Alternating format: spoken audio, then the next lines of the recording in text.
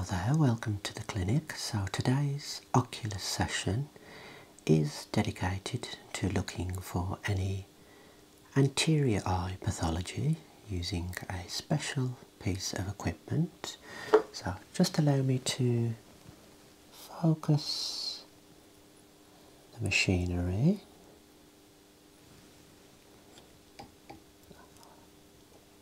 And then we're going to focus on the lids and lashes to begin with, looking for any common problems or defects. So we seem to be focused there.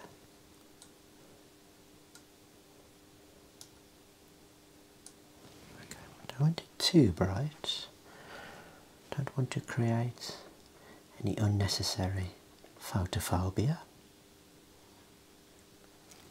Okay, so let's focus with a low magnification here. And I'm just going to observe the eye from the side there. Swing the light across, looking for any gross abnormalities, any lumps or bumps. To change the filter there. Okay, so let's look through the slit lamp. I'm just going to increase the magnification there. Now I'm just going to look at the lids. I'm looking for any xanthelasma, upper and lower.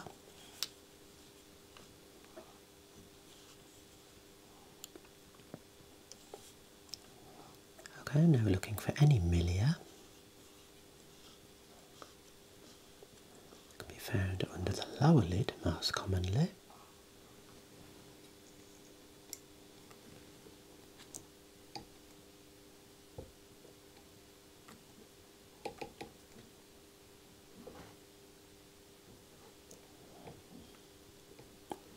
Okay, I'm going to just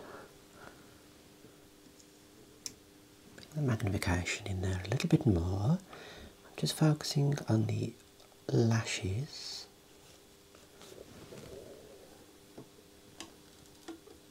Just ensuring there's no trichiasis or any poliosis.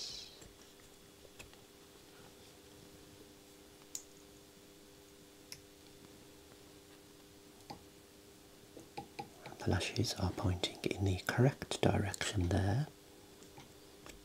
Just going to look on the lid margin now, where the tarsal glands are found, to ensure there's no blockages.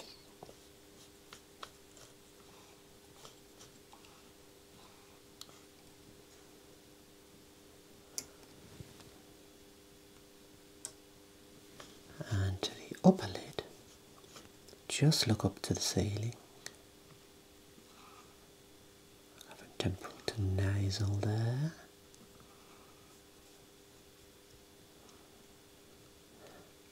Okay, and I'm just going to look for any cysts on the upper margin, particularly mole or Zeiss cysts.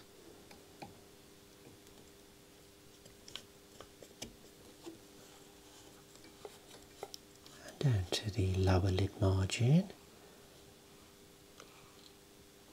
there's no signs of any cysts there.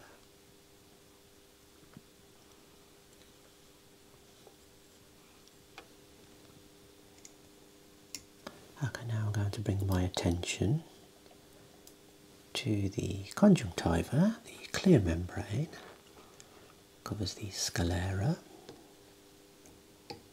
Just look to the left and look to the right.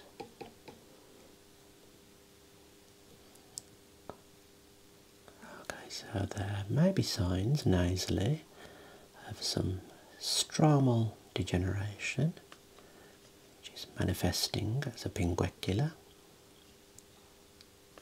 The nasal part of the conjunctiva there. No apparent hyperemia on or around the pinguecula.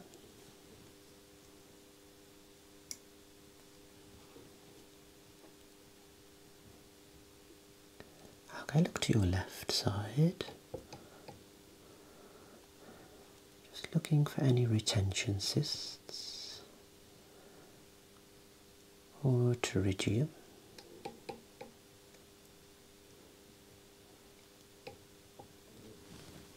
Okay, now just look up to the ceiling.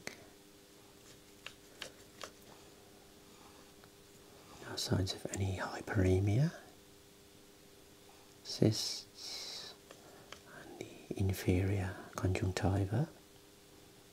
Okay, look down to the floor now. Lift that upper lid, and there's no evidence of pathology on the superior part there. Excellent. Just checking the limbal area, looking for any neovascularization, and look up again quickly, and look down again. Looks fine. Let's move our way to the cornea. The window of the eye should be nice and transparent.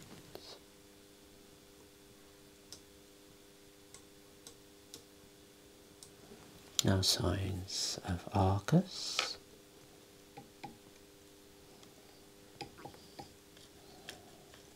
No evidence of limbal girdle or crocodile shagreen.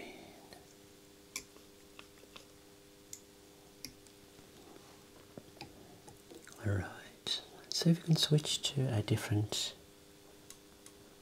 filter here and use the blue light on a maximum beam width and brightness. There we go, a little bit brighter there, but a bit softer than the white light. And we're going to pop some sodium fluorescein into the eye. Okay, you won't feel this. Look up to the ceiling. Place one drop in the lower part of the eye.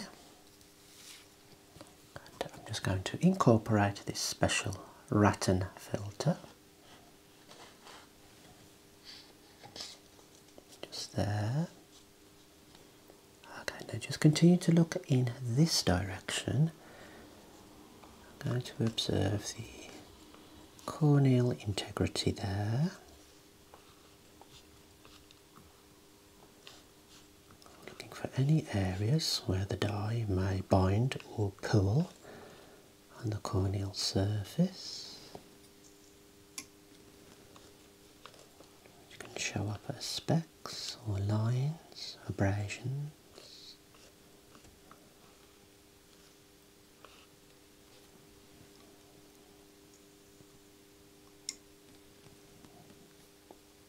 Wonderful. It's looking nice and clear.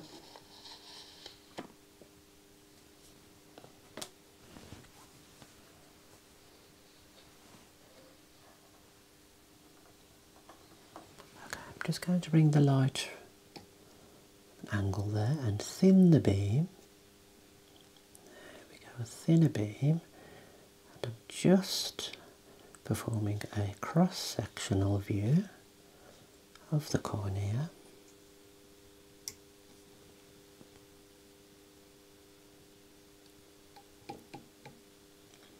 Looking towards the dial here.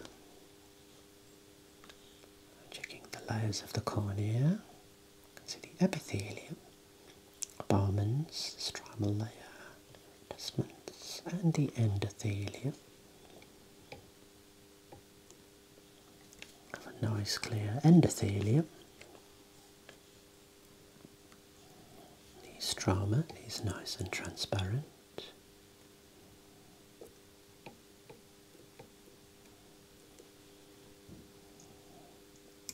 Just going to focus my attention on the corneal endothelium, looking for any signs of dystrophy, red beaten metal appearance, looking for any Krukenberg spindle or general pigment dispersion.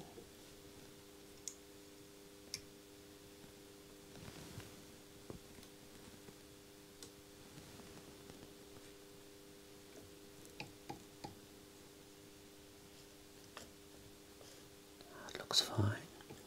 Now I'm going to focus my attention, going forward a little bit more, onto the anterior iris surface. I'm going to do a general sweep, looking for any freckles, any signs of pigment deposits. Just look up, looking at the collarettes and the crypts. Okay, looking to the left.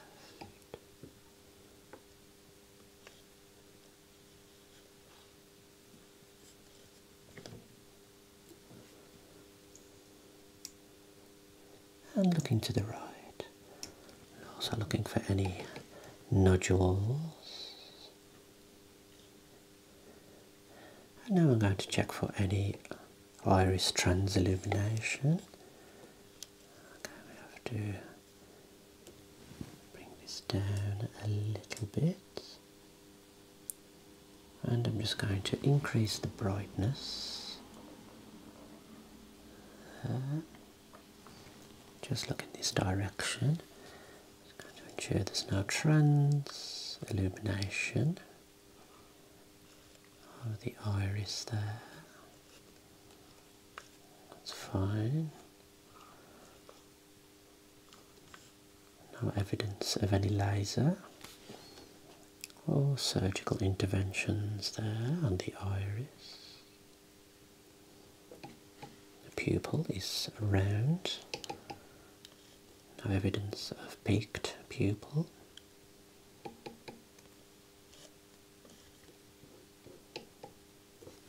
Okay, look down to the floor once again.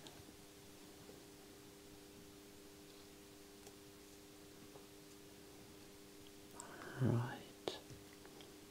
Okay, I'm going to bring the attention back a little bit to the conjunctiva and scleral surface. Look up to the ceiling.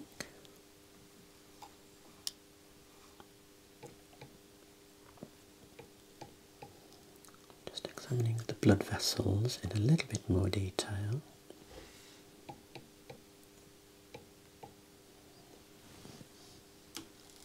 Look down to the floor, please. The superior portion. Look to your left.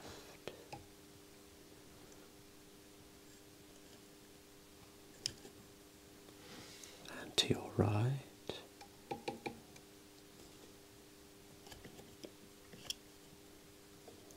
Looking good. Just bring the intensity down a little, back to the white light. Now I'm going to focus on the anterior lens surface here, just to finish off the assessment. Looking for any deposits on the lens surface, any signs of pigment dispersion or pseudo exfoliation.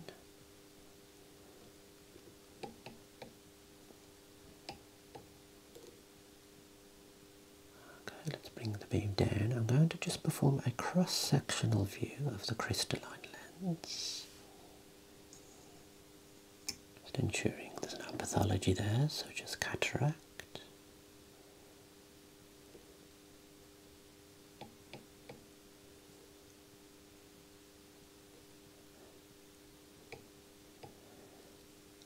Okay, so apart from the nasal pinguecula, which isn't causing any problems in the nasal part of the right eye, I'd say everything's looking good there. Okay, that concludes the examination. Thank you for coming in today.